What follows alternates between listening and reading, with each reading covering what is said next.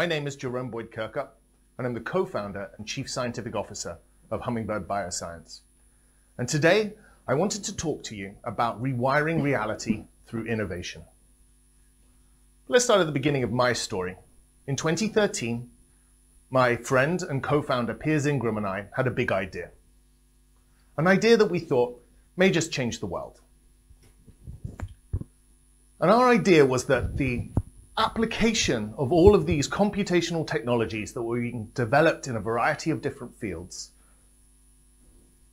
if they were applied in the right way to understand complex human diseases, we could use them to design new drugs to precisely treat those diseases. But it's important to know that an idea in and of itself is not an innovation. An innovation is an idea that has been transformed into a practical reality. And here you'll see Thomas Edison, one of the most famous inventors and innovators who repeatedly turned ideas into innovations. And today, I'd like to take you on that journey of an idea to an innovation. All ideas start with insight. Insight arises from our observations of the world around us. Right now, we're at a time of unprecedented exposure to data. Data is all around us. Sometimes it can even feel overwhelming and that we're drowning in data. But I'd encourage everybody to look at that data, ask questions of the data, because with that, you can have insight and then you can seed new ideas. Our particular insight came from our careers working in applying some of these new technologies to better understand human disease in the field of biotechnology. And also about building different teams of different scientific disciplines to go about looking at problems from different directions. This was a field that was becoming known as systems biology. Now, we saw the power in these systems biology approaches, but we also saw that these approaches weren't being used in drug discovery and development, or if they weren't really being used in the right way. Drug discovery and development still really relied on trial and error, a traditional approach that unfortunately failed big, failed expensive time and time again.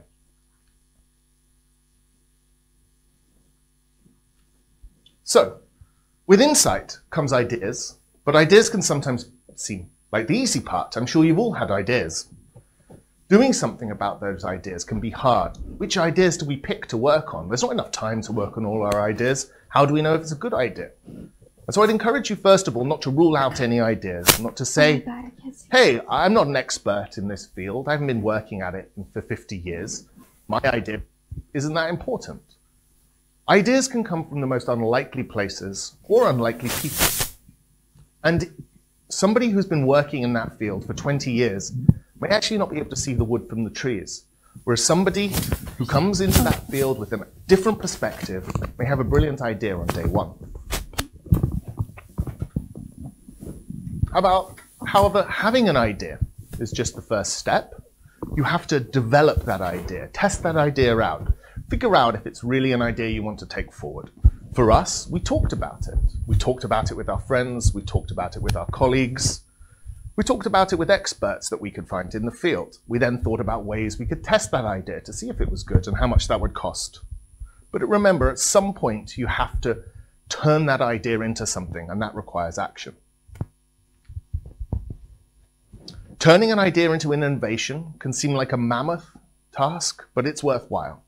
Development of our innovation has taken us a long time, and it's still ongoing. We've built a whole team of people around pursuing this innovation. We initially started testing our ideas, just Piers and I, just with a few outsourced experiments in China, just to test some of those initial ideas to see if they worked. And they did. And with that, we started a company. And we took those ideas further. And we built the team. But it still took 2 more years to really have the platform ready and those technologies ready. And it took 2 more years for us to start developing some new drugs.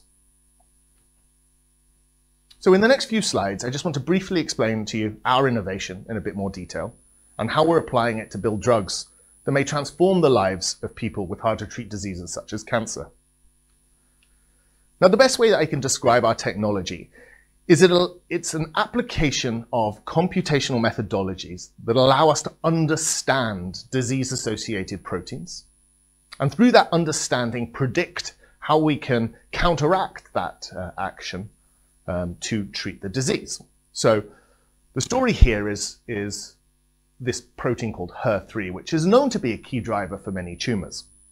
Now, our computational modeling showed that when the pink protein came in contact with the blue protein, we had a signal that went to the tumor cell, and that told the cancer to grow. And our methodology went one step further. It said, well, the best way to counteract that would be to design a drug that bound on that important interface between the two proteins and prevent them from pairing. Therefore, no signal, and the tumor stops growing. It also explained to us why previous efforts to drug HER3 had failed. You can see here in blue the sites of binding of all of the previous drug candidates against HER3, and as you can see, they're on the wrong side of the protein from where our predictions said they should be. So we had to use a different aspect of our technology that allowed us to design a precise antibody drug that bound to that important interface and that would stop that protein from binding to its other proteins and stop those signals. And when we tested that drug, which we call Hummingbird 001, we could see that it could completely stop the growth of the tumor in our laboratories. You can see that with the red line, which is the treated tumors, versus the black line, which is the untreated tumors which grow out of control. Now, I'm excited to say that Hummingbird 001 will be entering clinical trials this month in patients with some really tough cancers. And so I'm really excited to see the benefit that we can give to those patients. So, how did we deliver this innovation? And how can we continue to encourage innovation in other sectors? It's a common question that's asked by people, companies, even countries. How do we encourage more innovation?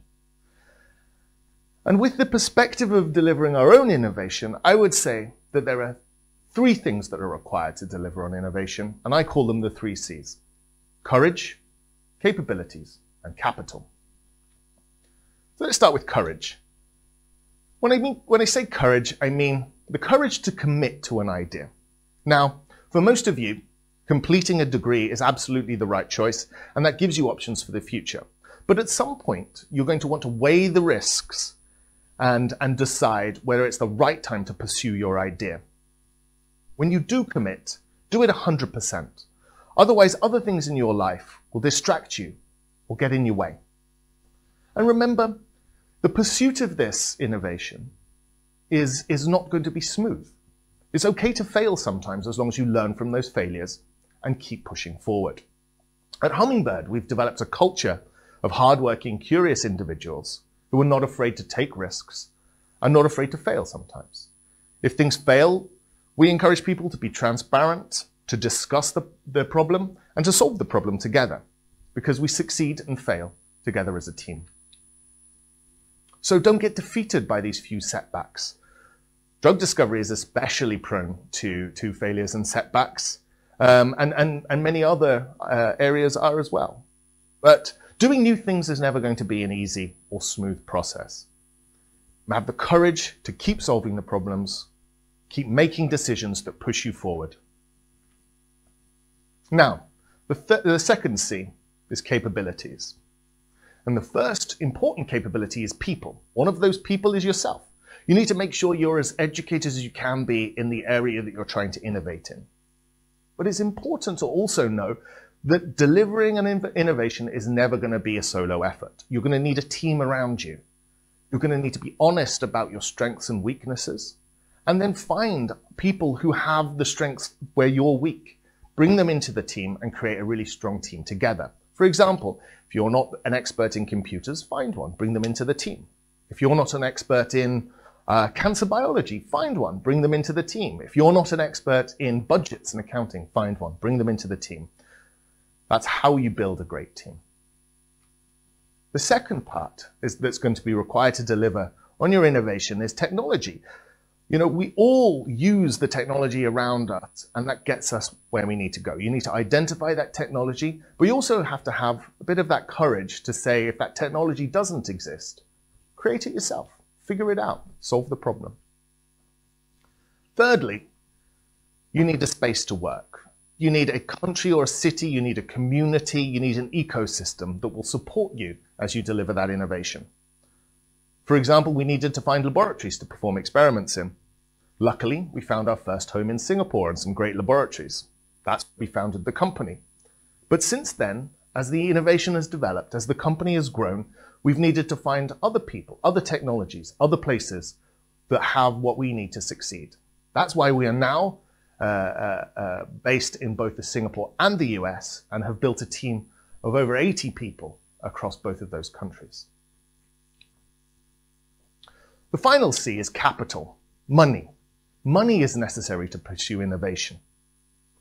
I mean, our first tests with those little labs in China were actually paid for with our own credit cards. I mean, we're not rich or having, you know, millions of dollars in our bank account to fund all of the work that we've done. But we believed in ourselves enough to set a budget and try something.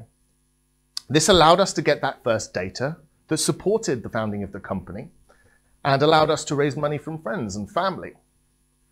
That allowed us to build the company, get more data. We then went through a series of fundraising rounds, a Series A, where we raised $8 million in 2016. The Series B, where we raised $25 million in 2019. This is where we could really grow our operations in Singapore and the US, build our team. And now, in 2021, we just closed our $125 million Series C round.